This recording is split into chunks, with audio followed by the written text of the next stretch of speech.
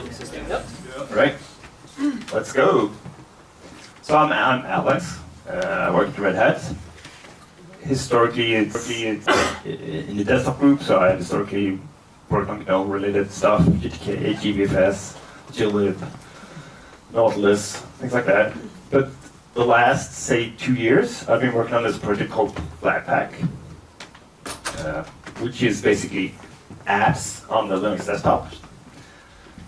And obviously we do have applications on the Linux desktop. We use them every day. So when I say apps, I mean more like the iOS, Android style of apps.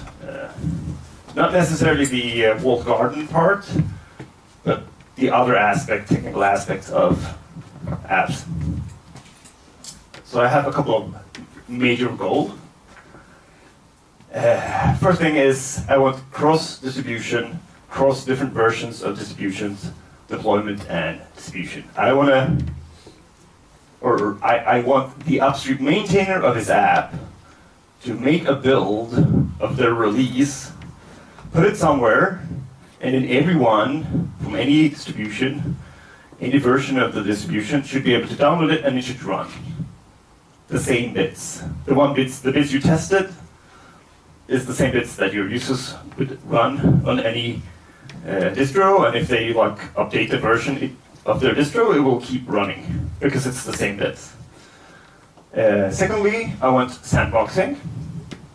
Clearly, not all Linux apps will instantly be perfectly sandboxable, but sandboxing is a very big part of the design.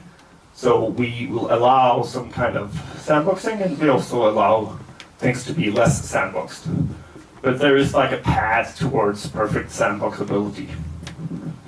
And the last thing is kind of a non-technical goal, but I want to lessen the distance between the developer, the upstream application developers, and their users. Because right now, if you are the GIMP and you do a new release, when do your users get the new release? I mean, it depends a lot on what they're running. I mean, some really core people can download the tarball and build it, but most people do get it from their distribution, and if they're on a slowly moving distributions, they will basically never get it, until they rev to a new distribution version.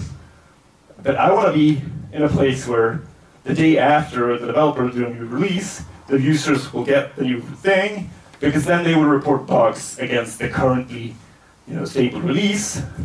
They will not report ancient bugs that were fixed 2 years ago. If they have feature requests or changes, they will be against what's currently being developed. And the hope is that this will basically increase the velocity of open source development, which I think is really important. Making it more like, say, the web environment, where you can just push stuff and people have it, you can test it and fix stuff in it. So, shorter iterations. And it's another goal is that it shouldn't be a very technical experience. This is what I imagine most people will see when they use Flatpak. This particular example is Gnome software, which is the Gnome App Store kind of thing. But there's also Flatpak backends for the KDE App Store, or software installation thing, and also a couple of others. But basically it looks the same as the current one. It just has a different backend. So you click on something here, you get nice data, you get nice descriptions, there's ratings. A single button doesn't say Flatpak or anything. You just click on it and it installs.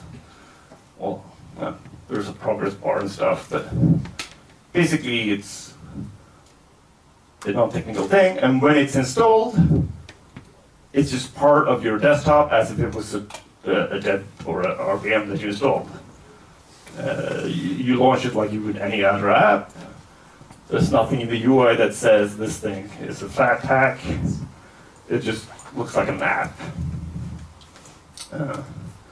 Obviously, we also have a command line tool, which does say Flatpak in it. So here's basically the equivalent. This top here is the equivalent to what we did before in the UI. Well, it's actually not quite true because the Gnome software example kind of cheated.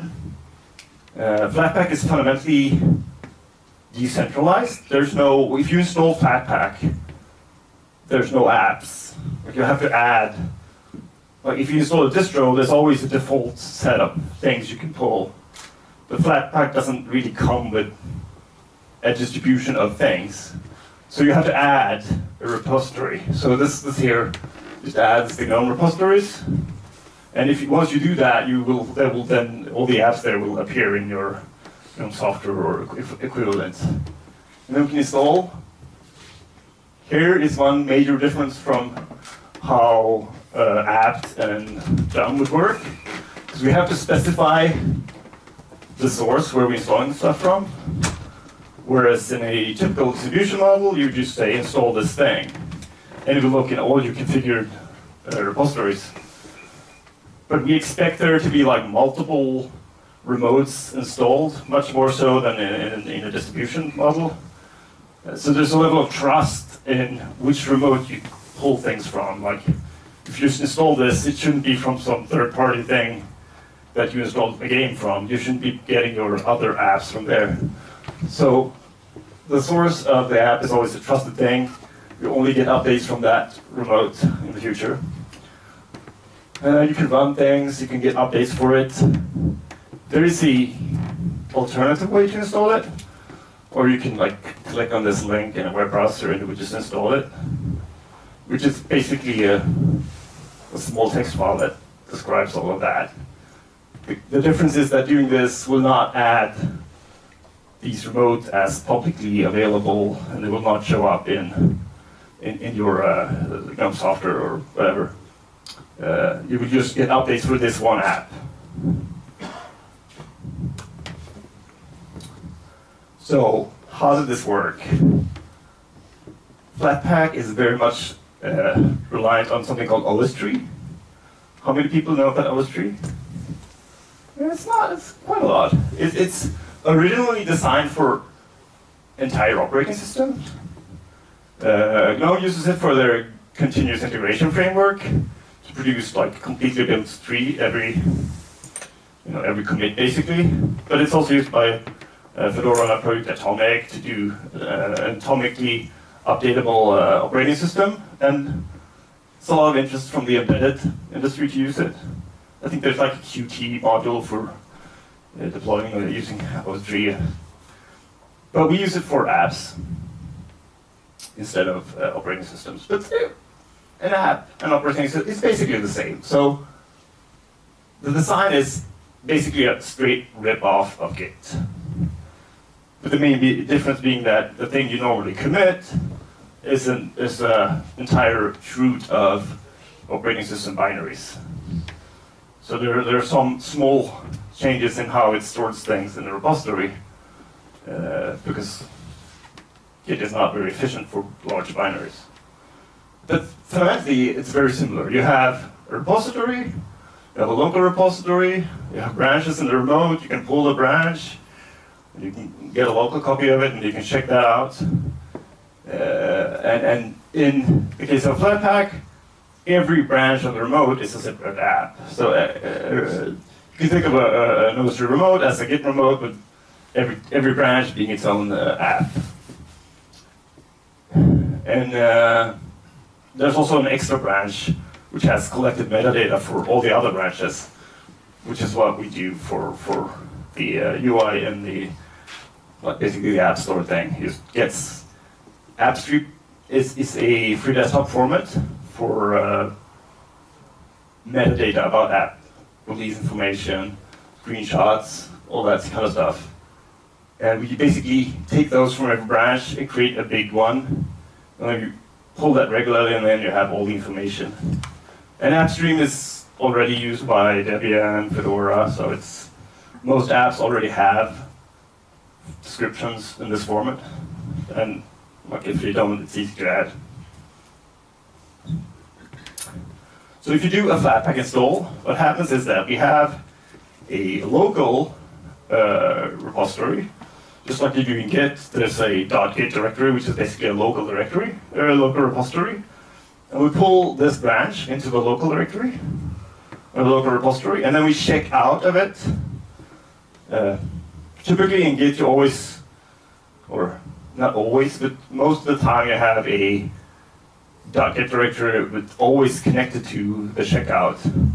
You can actually run it in a mode where you have one bare repository and checkouts to a different directory.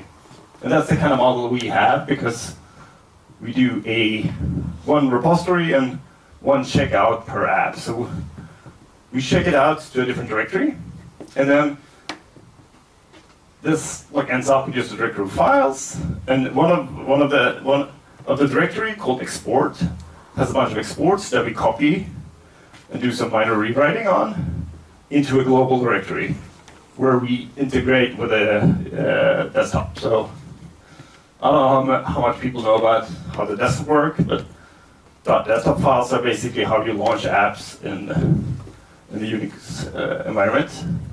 And we have icons and deepest integration and things like that. And that's the way it integrates with your shell or Plasma or whatever. And there's a bunch of code we get from this, but there's also some very nice parts about the design of ostree. First of all, it's based on the same model as Git, which is content at rest storage, meaning every file in every app is stored by the name based on its hash of its content. So any two files from any two apps are stored, as long as they have the same content, they're stored in the same place, and they're all stored only once on disk, only once in page cache. And if you pull something from the network, if you already have the objects locally available, we will not download that again, even if it's from some entirely different app. And when I say checkout, the checkouts we do are actually hard links back into the repositories. We're not duplicating the storage. Also, all updates are atomic. ostree itself is atomic.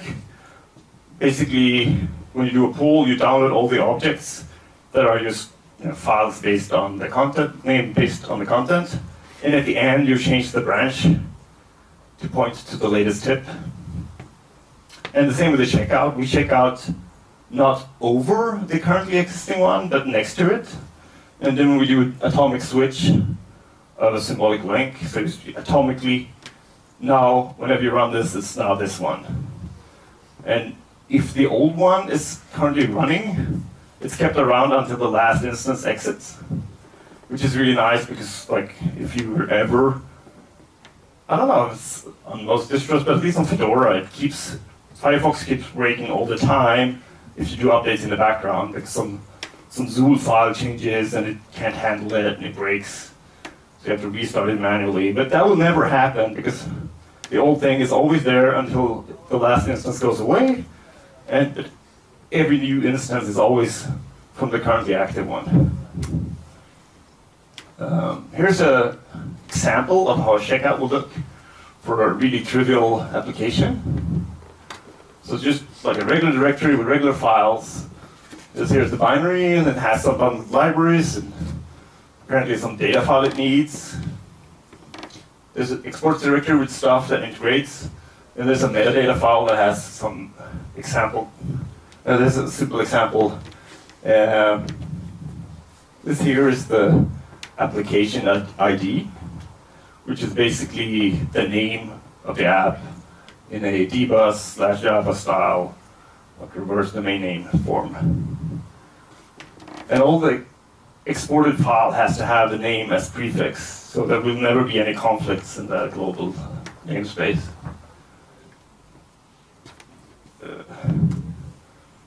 And then when you run this thing, we use container technologies.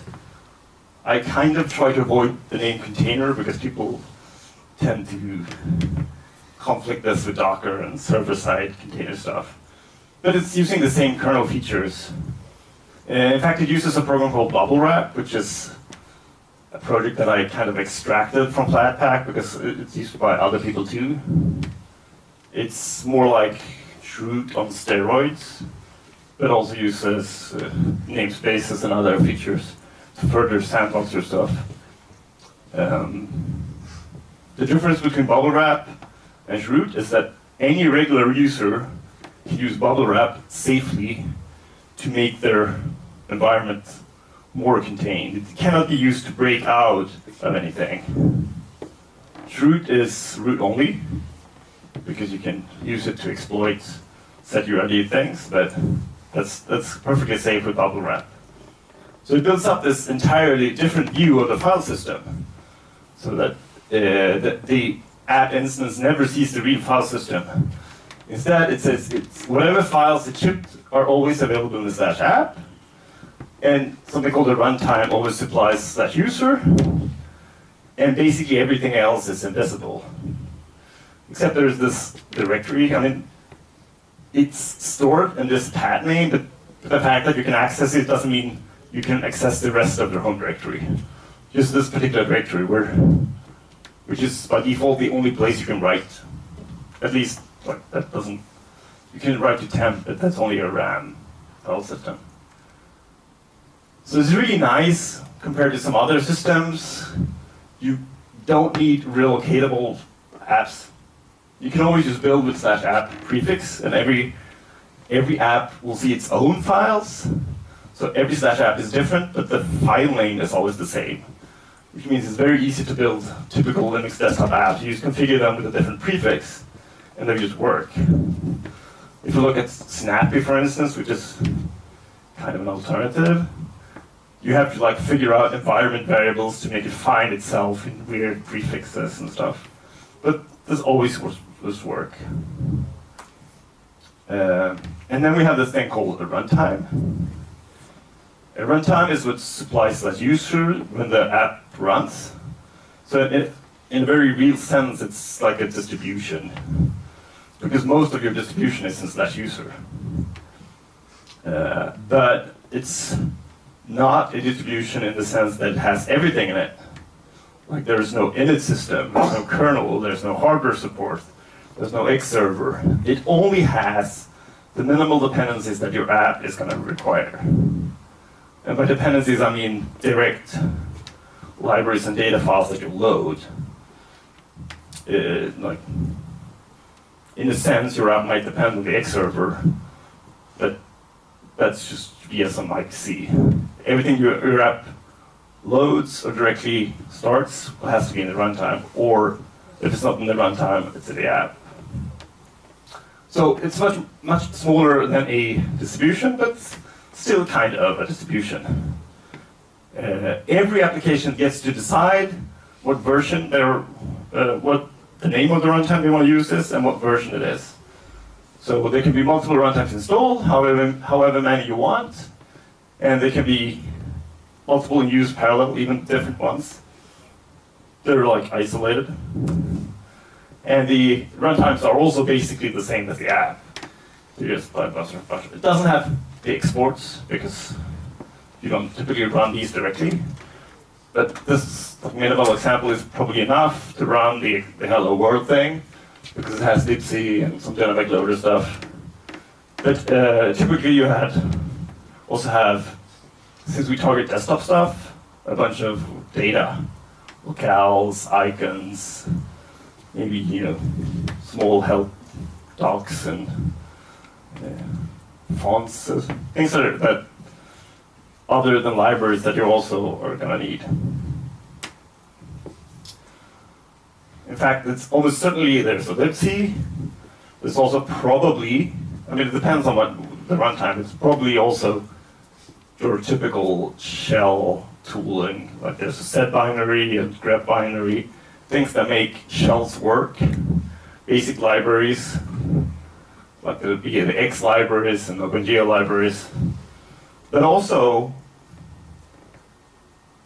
and this is one of the major reasons of doing the split, everything that's security sensitive should ideally be in the runtime, so we can update it separately. So crypto libraries, codecs, image loaders, compression libraries, file format parsers, all the things that tend to attract weird bugs that affect network communications and things like that should typically be in the runtime, Because then app developers, because if anything is not in the runtime, you have to bundle it with the app. And you don't want the app developers to be responsible for OpenSSL errata or something like that. So that's a huge part of why we have the runtime split. And in fact, I think it's important to talk about what a runtime is and is not. Because a lot of people have a tendency to think of everything in terms of distribution packages. And a distribution package is fundamentally something different from the runtime app split. Package dependencies are created for technical reasons where you want to install an app and you need like a minimal set of dependencies. But a runtime is not a minimal set of dependencies. In some sense, it's like a maximum set of dependencies. The things you see as important core, and you will always get all of that. The reason instead is it's a structural organizational change so that two sets of people can work on the same thing, or work on this thing separately. Like one team can maintain the runtime and not have every app developer have to do security updates and things like that. So don't like try to create your own runtime basically. Unless you're a major company or like major organization that can take on the burden of doing maintenance of essentially a distribution. As an app developer, you have to then pick a runtime. And this is a young project, who knows exactly what will happen. I hope there will not be a multitude of runtimes, because like then we reproduce the whole distribution fragmentation system. I want the distribution to focus on the operating system, which is what they're good at, and like have a minimal set of dependencies for the run, or a minimal set of runtimes. But generally, it turns out there are two kinds of runtimes. Ones that are kind of minimal, which by being minimal, you can kind of make them supportable over a longer time. We have one called the freedesktop.org runtime. And as you can guess on the name, it has most of the stuff from FreeDesktop. So there's X in there, there's Mesa, GStreamer, GBus. There's also some game stuff in there, like SDL and Pulse Audio. The really core desktop stuff that tend to be stable over a long time. So it's supportable over a long time, but an app might need to bundle more on top of this. But some apps don't. This is a great use case for a game that doesn't have a lot of dependencies, or Maya or some third-party proprietary app that don't use the latest and greatest free software toolkits. And then we have the larger runtimes. KDE is doing a runtime. Gnome has a runtime. It's unclear exactly how the KDE one will work, but the Gnome one revs every 6 months with the major Gnome releases. So there'll be constant churn of new runtimes, which is fine because most Gnome apps also follows the release cycle and pick up new dependencies on the latest. So even though we cannot support old Gnome runtimes longer than a couple of years or something, most apps will probably follow and keep using the latest one. Especially since it's free to you can rev your dependencies without forcing your users to upgrade their distribution. So it's much simpler to update your dependencies because you don't have to have any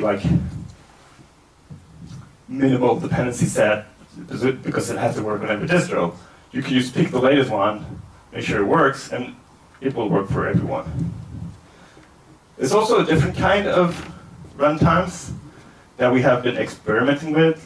For instance, in Fedora, we're thinking about rebuilding all our current packages, or at least a subset of them, as Flatpaks. And then we basically have to pick some subset of Fedora and make that the runtime. And then whatever other dependencies your app has to go with the app. So that's not a kind of runtime that you want third-party apps to rely on, but it's a way to repackage existing packages. And then we have sandboxing. Linux and Unix has this tendency to be thought of as secure. And I guess that's true in some sense. But the security model, or the threat model it's based on, is different from what you really need in a desktop environment. It's great if you have a shared workstation in a university lab or a shared sort of server in a university or a project in a company. But on my machine, I am the only user. I am root. It doesn't really help to protect the machine from anything. The really important stuff on my machine is in my home directory. And everything I run in my session has full access to that. So if I run a game, it can impersonate me on Facebook. It can read my mail. It can Twitter in my name. It can tweet in my name. It just basically has no use of this protect root against my UID. It just doesn't affect anything.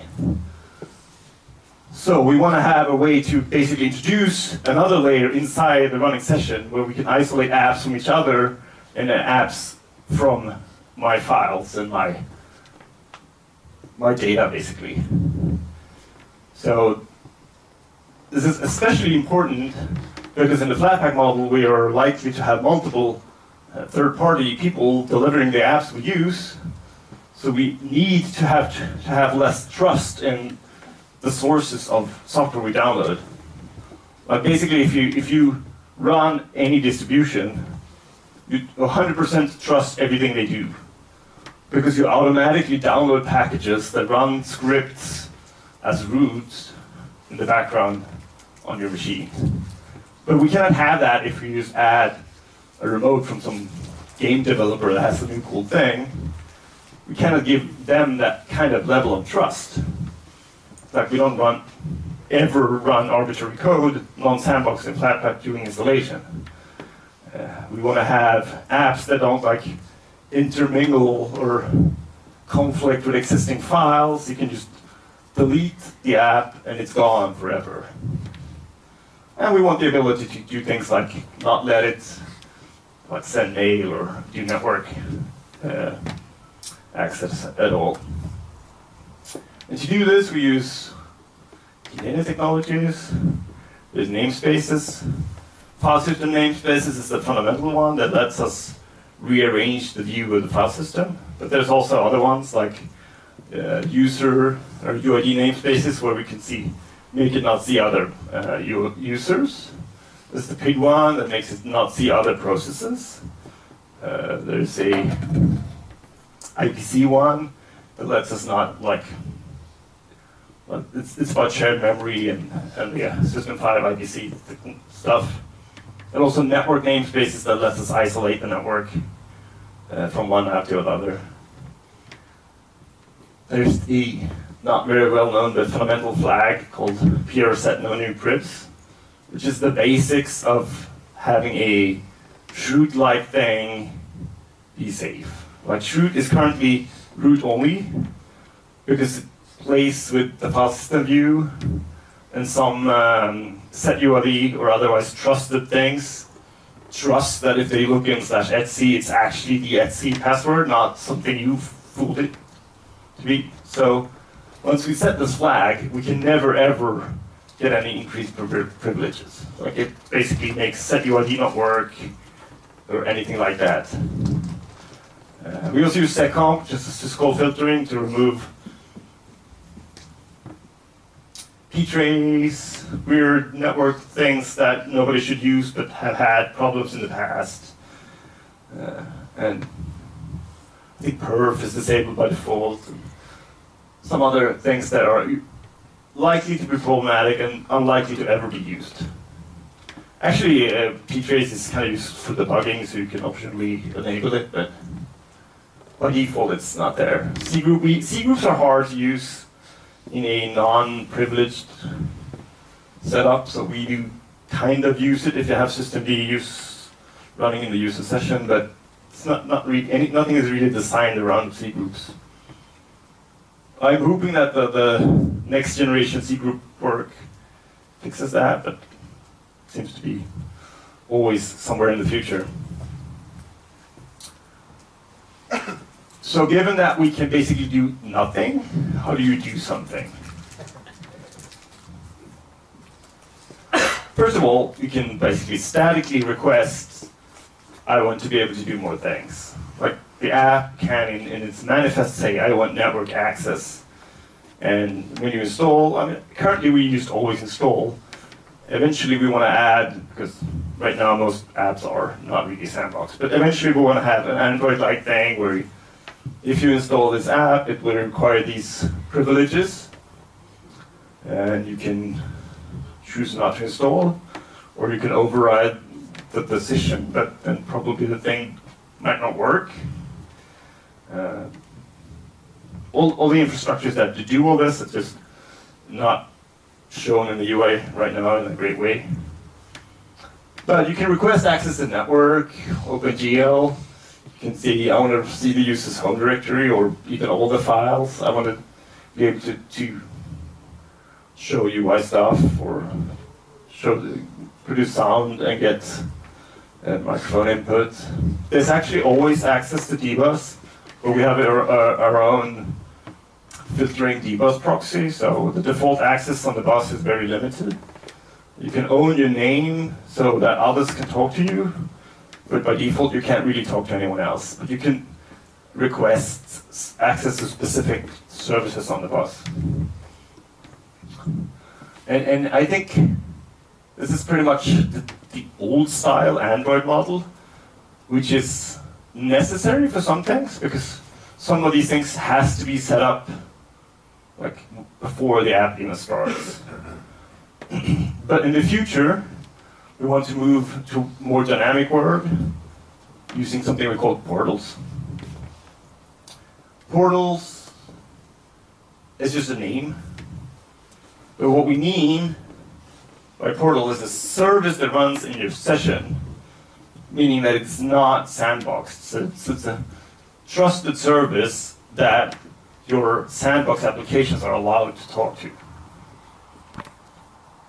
So it's typically, at least in the current setup, using dbus to talk to it, but fundamentally it could be something else. The important thing is that this has a small interface to it, and the interface only exposes things that we are deemed as safe in like some kind of high level.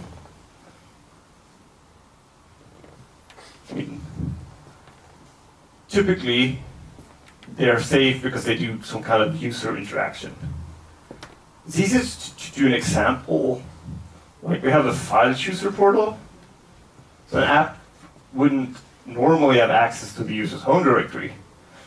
But if it's, say, a PDF viewer, that's kind of shit, because you want to actually be able to show a PDF. So we then have the file chooser portal, and the app asks the file chooser portal to let the user pick a file, and then the user picks a file from the portal. And the portal is not sandboxed, so it can see all your files. But the PDF viewer cannot see the portal doing its work or control it. So outside of the app, a file gets chosen, and like the user clicks OK, and implicitly grants privileges to your app. You're now allowed to read this one file. And then we hand it back to the app, and it can read it, and depending on what it wants to do, we can probably save a new version of it and stuff. But only that file and nothing else.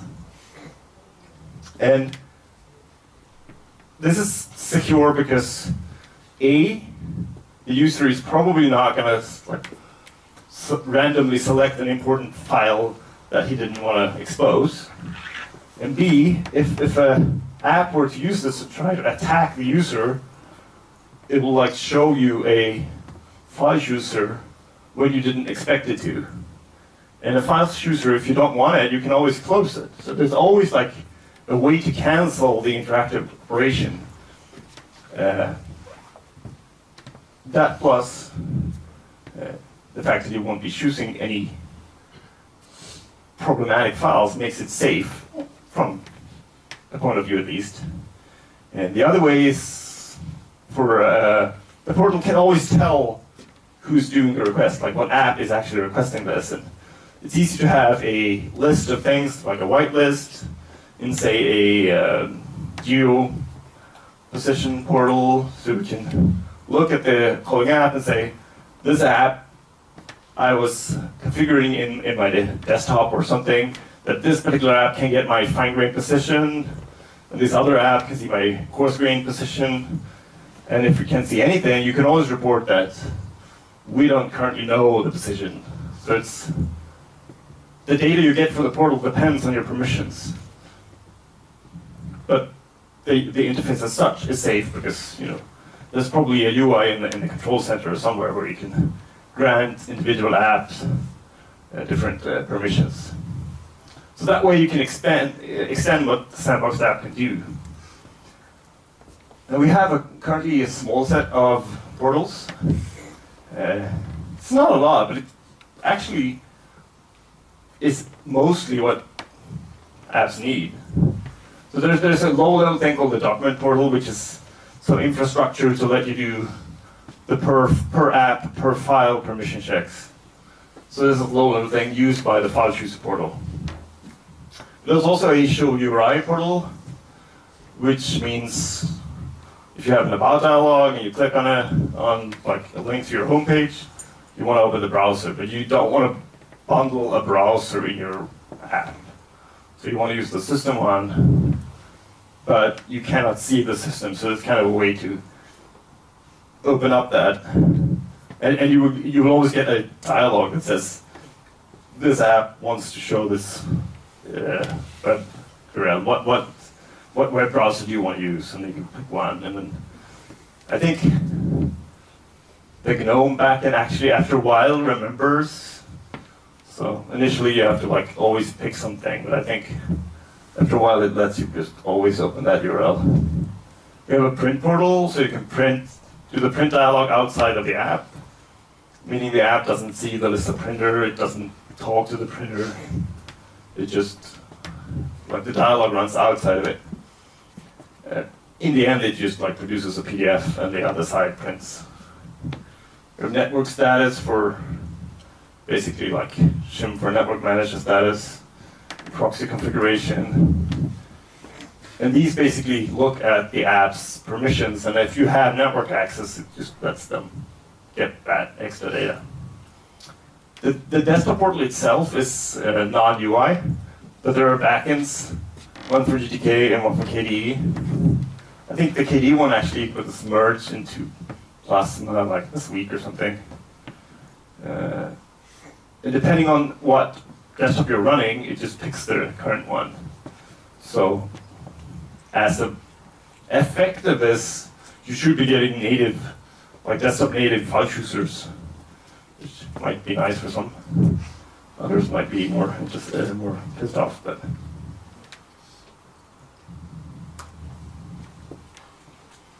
So I think I can have time to talk about this. So building apps,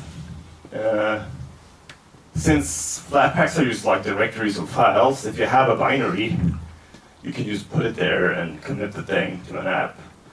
But a more typical way is to build the app inside Flatpak itself.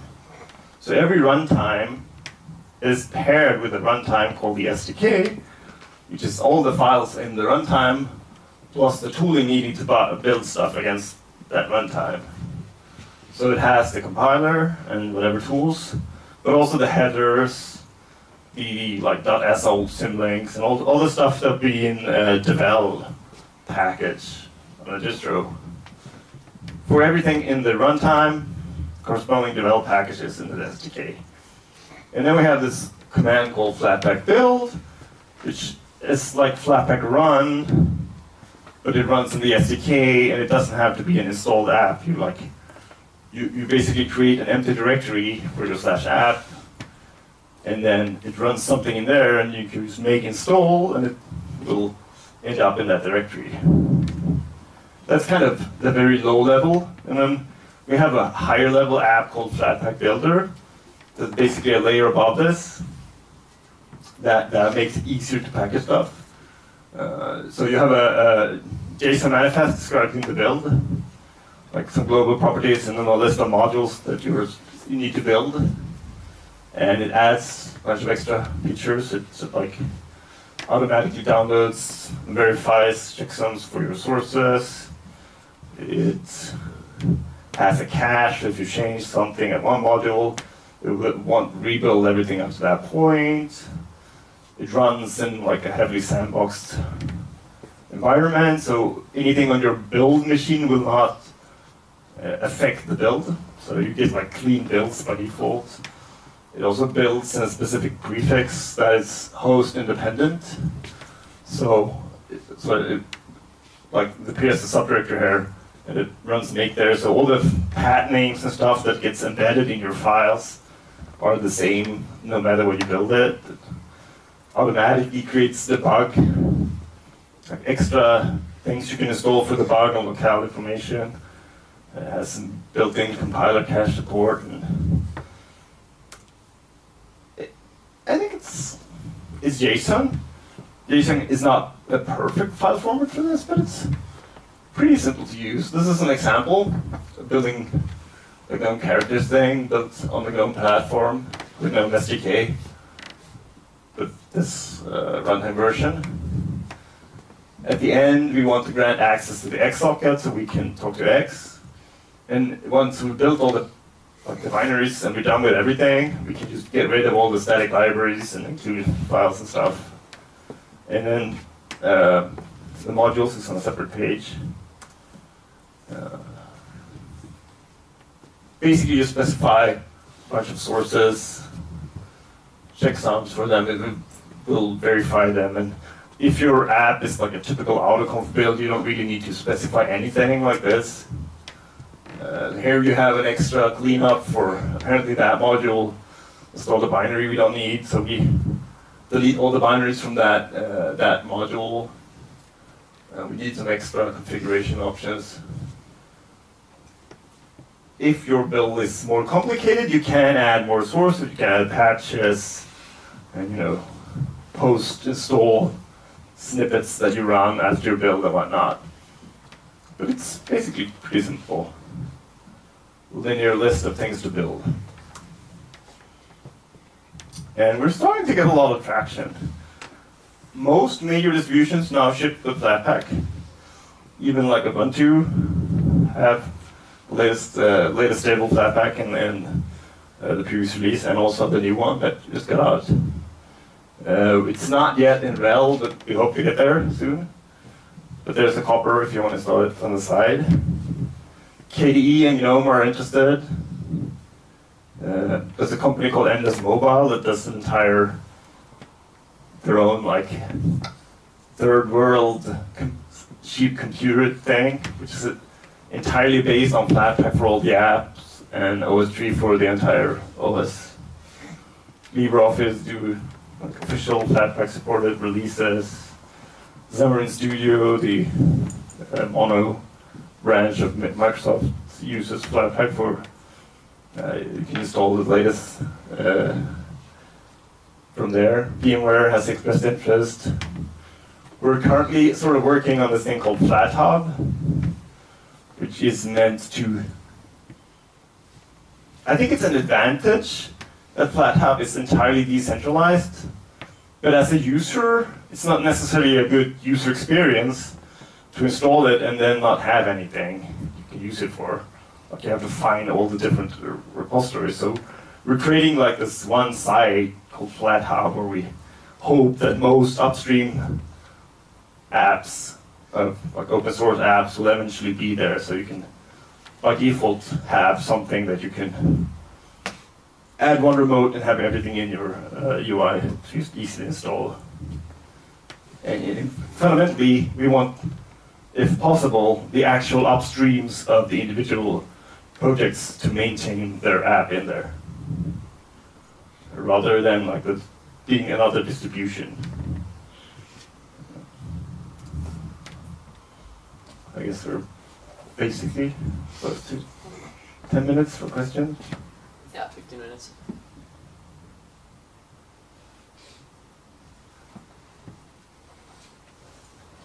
Any questions?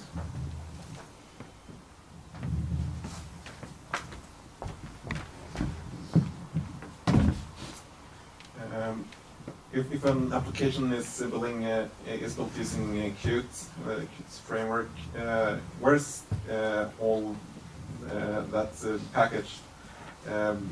Or it doesn't have to be a UI framework like that, but most of the dependencies, it feels like quite a lot of shared objects, and this stuff ends up being packaged together with a with the application? Yeah, because in these runtimes it was just libc and. In the example ones, I mean, in the Gnome one, in the Gnome, we do have the entire GTK stack, and you could depend on the KE runtime, even if you only use Qt, because even though you're not using it, many of your users might also have KDE apps installed. So, and also Qt is a large part of KDE in terms of size. But on the other hand, Qt is like designed to a large extent to be bundled with apps.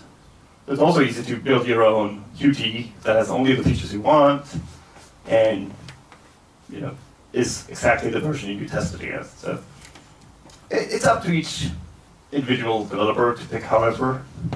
Like I have Flatpaks of Spotify, and like clearly that includes Qt. But there needs to be a Qt runtime. Yeah, or maybe the Qt packages are better off helping the KDE runtime people, because for desktop maybe. Yeah, they're near enough for desktop use to be. There could be like a minimal Qt one. Clearly, yes. But I think for regular Linux desktop apps, it's probably better if pure Qt apps still relied on the KDE runtime, because there's less overhead of maintaining two things.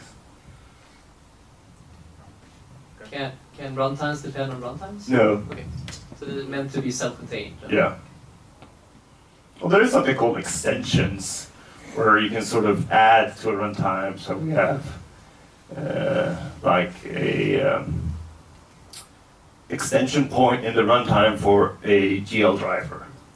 So you can sort of replace the GL, which you have to do, because that's how OpenGL currently works in Linux. But, also, we have a concept of SDK extensions, where you can, instead of having to do an entire new SDK because you need a Rust compiler and it doesn't have a Rust compiler, you can sort of add one on the side and it appears inside or next to the runtime. But there's no, it's not a packaging system. It doesn't have a DAG of dependencies and resolver and all that. Basically leads into the other question. You said that in Fedora you're looking at that having Flatpak is packaging Fedora apps. So would Fedora just become basically a minimal distribution with just the main dependencies for the system, or? I mean, that's a tricky question.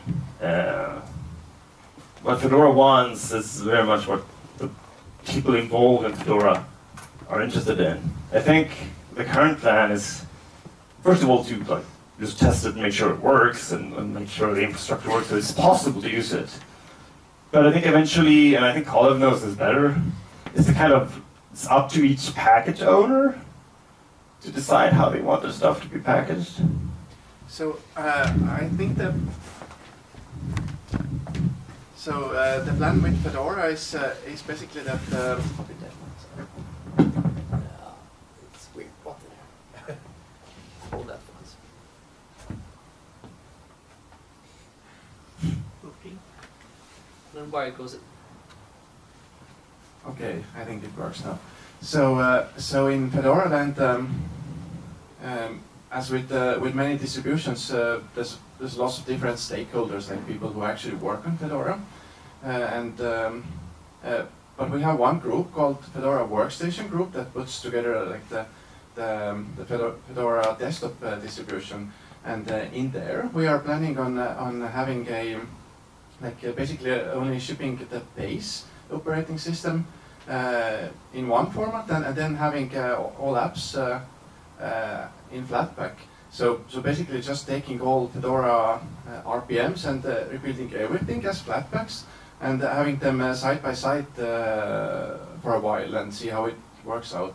And I guess depends on how well it works out. We will see if like the whole of Fedora project picks this up or not. But it's the current short-term plan. Yeah, and I think this is interesting because I think the current ecosystem is all wrong, because the distributions should focus on what they do best, which is provide a operating system, which is like for a desktop, it's what you boot into, what you log into. It should not be about how many third-party apps you manage to package. But right now it is. Like, someone else can make a great operating system, but you would still like pick Fedora or Debian because the one app you want is not packaged in it. And I think the focus should be more on making the experience of running your operating system or maintaining it or getting updates for it should be what distributions focus on, not how many tiny free software apps you can package in your repository. But if all of those could be shared between distributions, the distributions could focus on the important stuff, not packaging crap. Yeah, I have a question back there. I guess you have to repeat the question. Yeah. You see Oh, we lost the mic? Or? Yeah. You see this mostly as a desktop thing, or also for servers? So, I mean, Yeah. you put Apache into Flatpak, or would you keep that in Docker if you want to containerize it? Yeah, so the question was, is this a desktop only, or can it work for server stuff? Like, it's technically possible to run whatever as a Flatpak, but it's really designed for desktop. There's no, I would not recommend using it for Apache or something like that. I mean, it might work for a small command line thing, but it doesn't have all the infrastructure around server stuff that Docker has. Like, there's no, the network setup is really basic. Either you get full network access or no network access. There's none of the magic binding of ports and exposing port, and connecting up containers. There's no tracking of the currently running containers. So basically, yeah, it's basically a bad fit.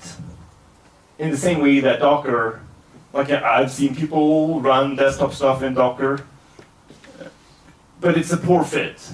And the same way for running server stuff in Flatpak. It's not meant to do that, so it will never really work well. You had another question?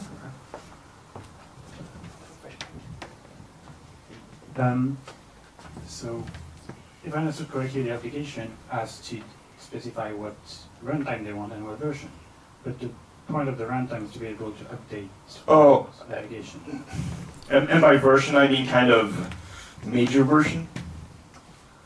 So, like you would say, I want GNOME 3.22.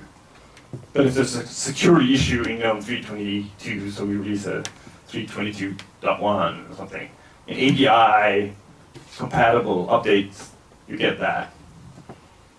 But you can pick like 3.22 or 3.24, and you get two streams of updates, basically.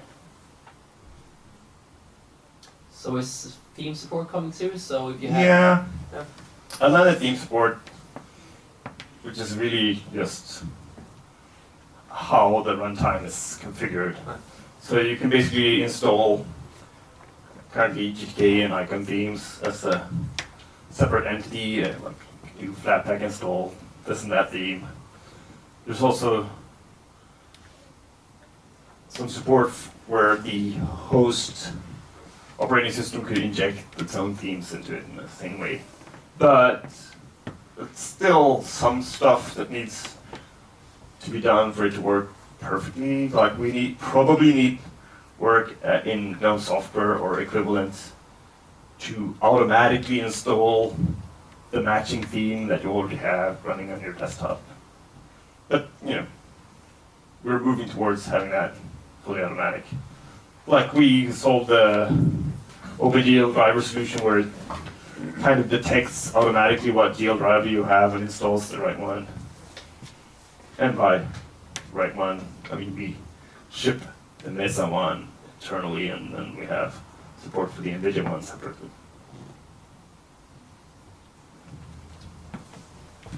Next question.